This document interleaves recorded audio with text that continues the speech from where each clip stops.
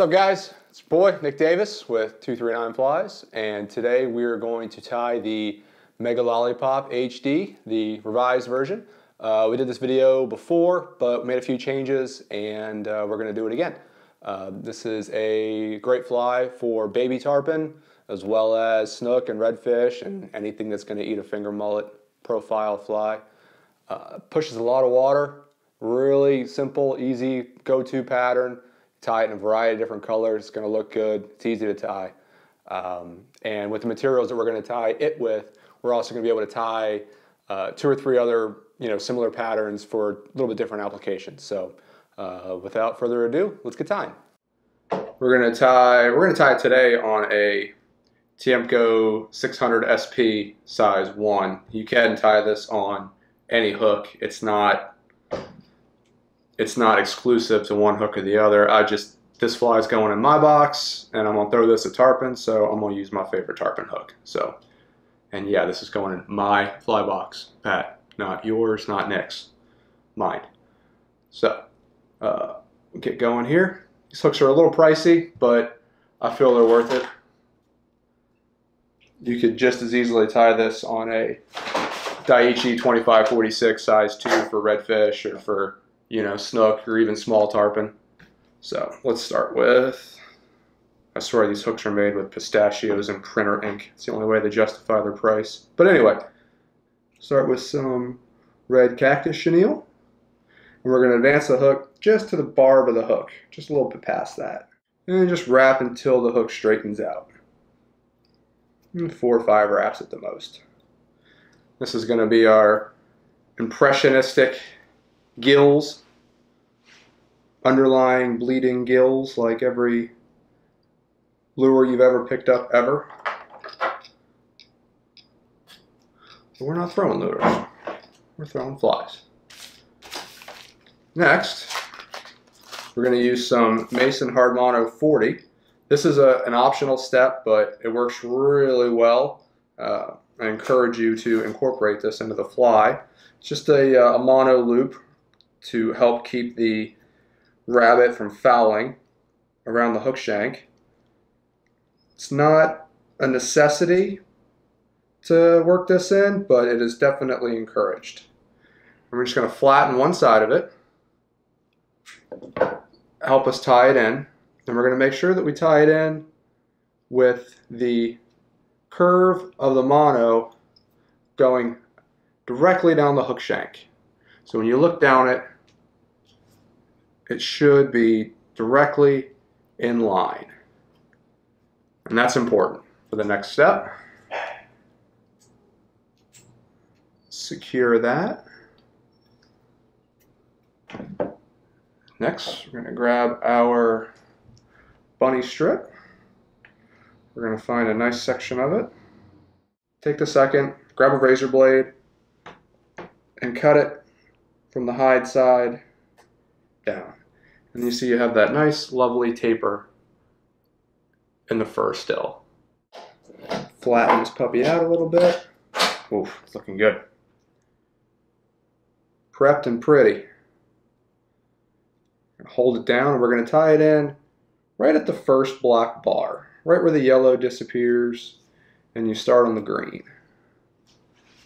We're going to give that a few wraps to hold it in place.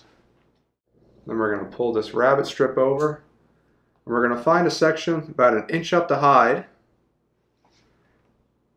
and we're going to take our scissor points and we're going to put a hole in it about 1 inch up the hide, right where it's tied in. You see that there? Right there. It goes all the way through the hide. Try this again. Ah! Success. Pull this back. And now you see this rabbit strip is connected to the monofilament. You're going to pull this flat to where the mono loop, its apex, is where it's tied in at. Otherwise, it's not here, you don't have more on top or the bottom. The longest point is where it goes through the leather of the strip. You're going to lay it down flat on top of the hook shank. And that's why it was important to line it up with the hook shank, because if it was curved off to the side, when you lay it down, this hide's going to go over here, or whichever way the curve's going, and it's not going to be good. We want this fly to swim straight in the water. Now you can see that that's on there nice. Give that a few wraps around. Bam. Trim that down. Come in here, trim that up.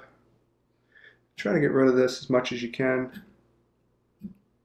because you don't have to go too crazy. We're going to cover over it. Wrap all that down.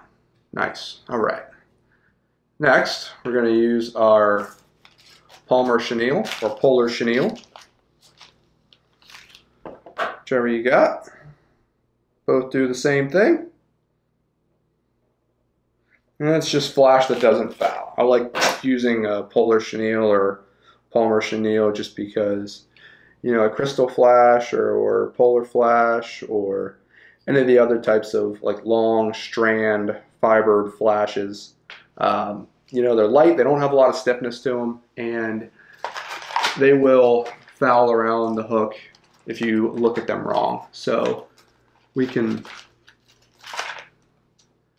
take this type of chenille, a Palmer chenille or a polar chenille, and wrap it around the hook shank and create the appearance we're looking for and the performance that we're looking for.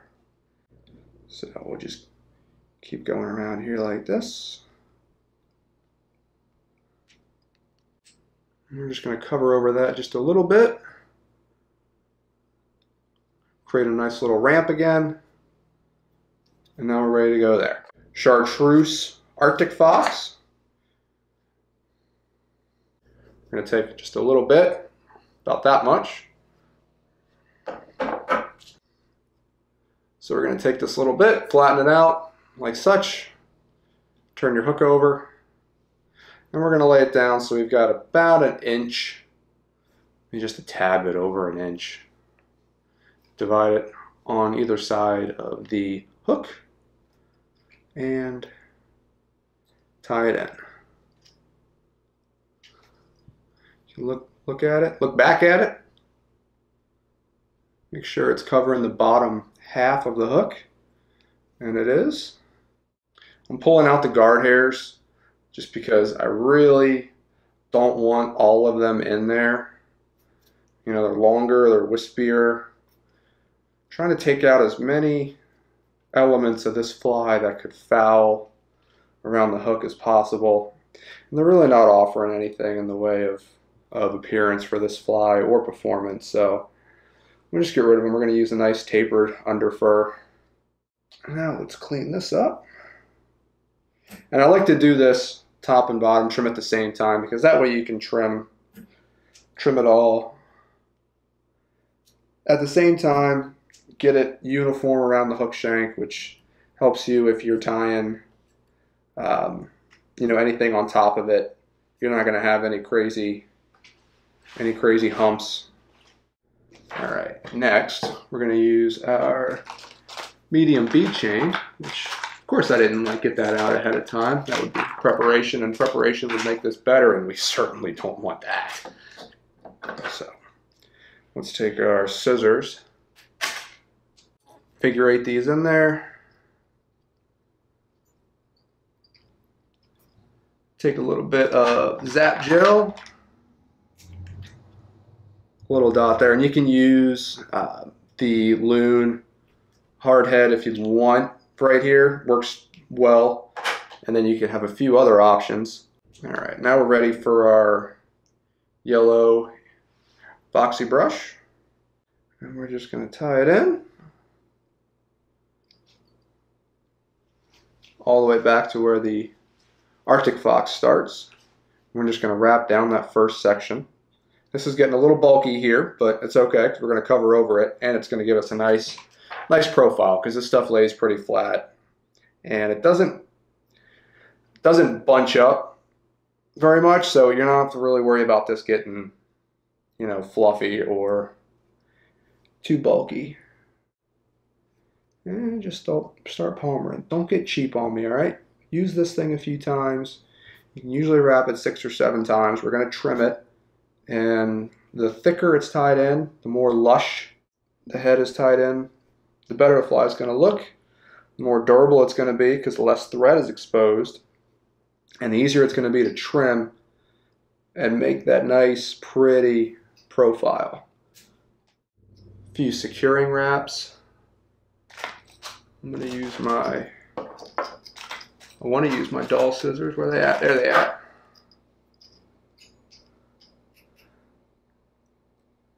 Get that off right there. Slick all these fibers back.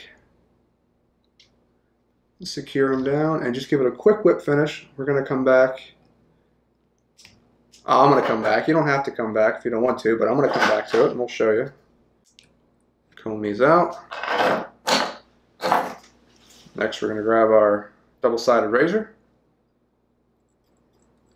and just kind of trim these up.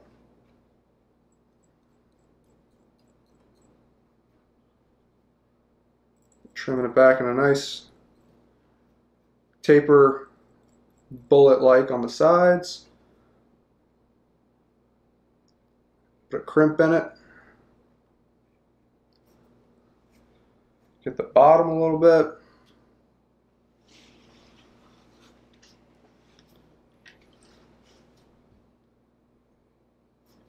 And then we're just going to take a little bit off the top. Steep angle. Grab our scissors, come back in here and just get a few of these unruly guys that didn't want to cooperate. So I'm going to grab some red thread next. Just give it a quick once over.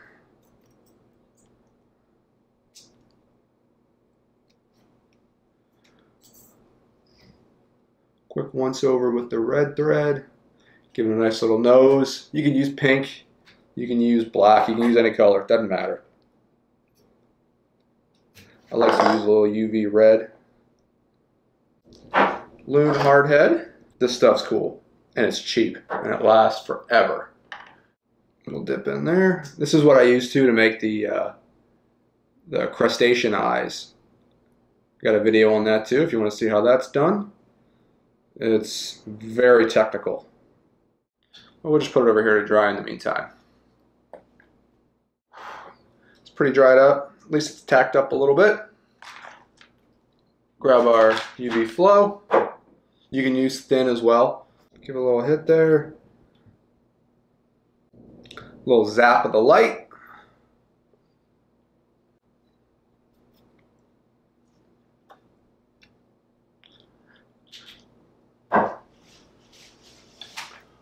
Bomb proof, tarpon proof, Pat Rhea proof.